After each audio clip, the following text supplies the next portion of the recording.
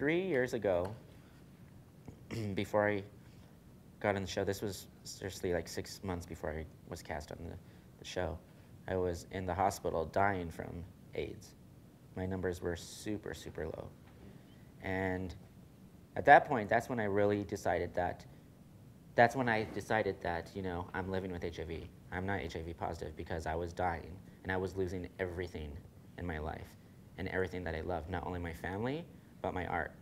And I couldn't allow this disease to kill me, you know?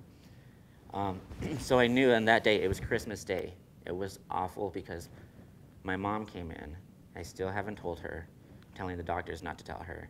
She brings me a Christmas tree, she sets it up, and she says, we're not gonna open any presents until you get out of here. Like, I knew that I had to get out of there. Not for those presents, not any of that, for my life and for them, you know?